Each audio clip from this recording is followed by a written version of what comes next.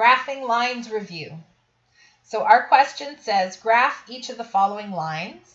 And the first one given here is y equals 4 over 5x minus 4.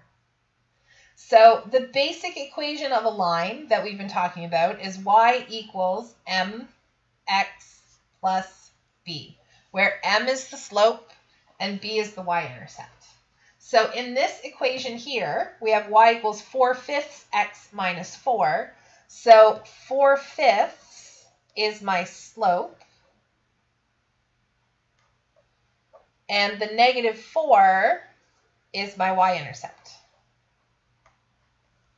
So there are many different methods for graphing. You can use a table of values, you can use x and y-intercepts, but the one I like the best is using the slope and the y-intercept to find some points on the graph and then draw your line.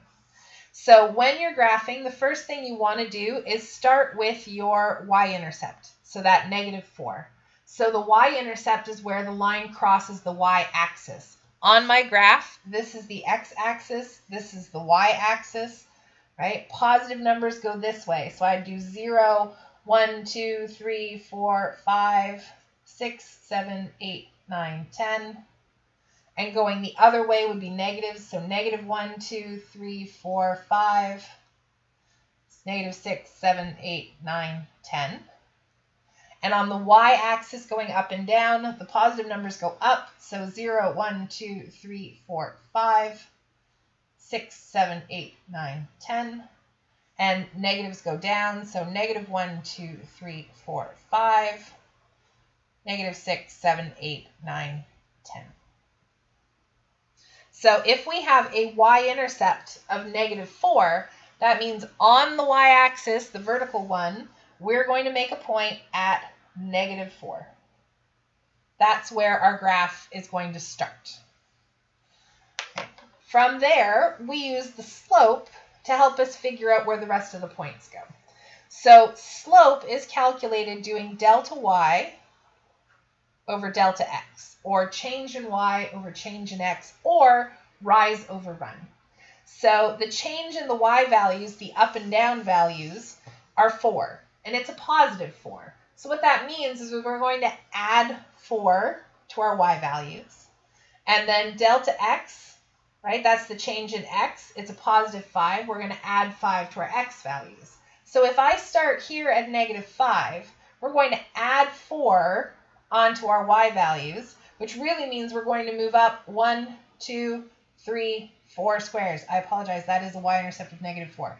So we're going up 1, 2, 3, 4 squares up, and then that 5 means we're going to add 5 onto the x, or we're going to go 1, 2, 3, 4, 5 squares over to the right, right? So what we did was we followed the slope, delta y, the change in y, we're going up 4, and then change in x, we're going over to the right 5. And then we do it again, right? So we keep following that slope. So from that point, I'm going to go up another 1, 2, 3, 4, and then we're going to go over 1, 2, 3, 4, 5 to the right, and then I've run out of space. So what I like to do is I like to actually work that pattern backwards. So I know that we're doing 4 and 5. So there's 2 ways you can do this. You can either start counting down 4 and back 5, or you can rotate your graph around 180 degrees and just keep doing 1, 2, 3, 4, 1, 2, 3, 4, 5, 1, 2, 3, 4, 1, 2, 3, 4, 5. And then once you've made as many points as you possibly can, what we want to do is draw a line. So using a straight edge, a ruler, something that's straight, we're going to draw a line that goes from one side of the grid all the way to the other, and it's going to have arrows on the ends to show that there are more points if you kept going, but that we've just hit the end of the grid. Right? So to graph this line, what we did was we plotted our y-intercept at -4, and then we used our slope up 4 and over 5 to get the remainder of our points. All right, the second line that we're going to graph here, I have 2y plus x minus 4 equals 0. Now this is not in slope and y-intercept form.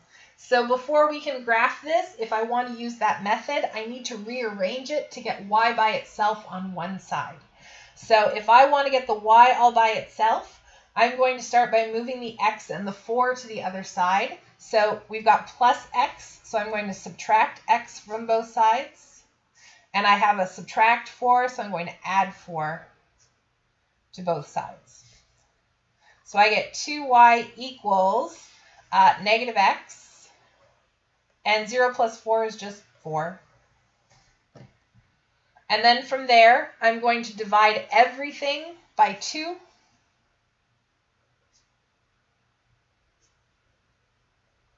So 2 divided by 2 is 1y, or just y. Negative x divided by 2. Secretly in front of that negative x, there's a 1 hiding there. There's a little negative 1. So this is going to become negative 1 divided by 2, since it doesn't work out nicely, x. And then 4 divided by 2 is 2. So the equation of our line in slope y-intercept form is negative 1 over 2x plus 2, right? Because negative 1 divided by 2 gave me a decimal. I left it as a fraction, and that was a little 1 hiding in front of that x. So if I take a look at this, my slope is negative 1/2, and the negative always goes with the numerator, and my y-intercept is positive 2. So when I go to graph, I'm going to start at my y-intercept of positive 2. So on the y-axis, we're going to start at 1, 2, positive 2, right there. And then for the slope, it is delta y over delta x. So my y values, instead of going up and getting bigger this time, there's a minus sign, which means they're going to get smaller. So instead of adding 1, we're actually going to subtract 1 and come down 1. And then the 2, we're still going to the right 2, so we're always going to go to the right. So this is going to be down 1 and right 2. So starting at my point, the negative means we're going to go down 1 square, and then we're going to go right 2 squares. We do it again, down 1 square, right 2 squares. And we just keep following that pattern of going down 1 and right 2 until we hit the end of the grid. And then we can either work that same pattern backwards, or you can rotate your page 180 degrees and just keep going down 1 and right 2.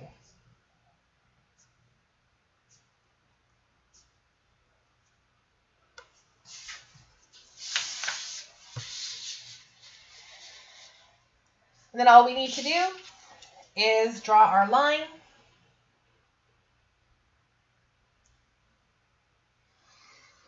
Oops. That's why it's always good to do all those points. If your ruler moves and your line ends up a little bit off, it's not the end of the world. And that's graphing lines.